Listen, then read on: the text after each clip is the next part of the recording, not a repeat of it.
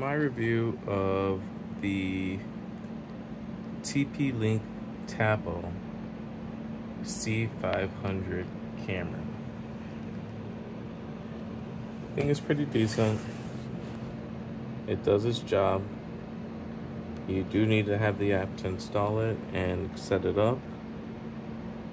However, once it is set up, you can configure a local user and password and then access the stream via RTSP, turn off access to the internet, and you're good to go with an inexpensive, decent quality camera with smart motion tracking, 1080p, patrol mode, person detection, IP65 weatherproof, and color night vision.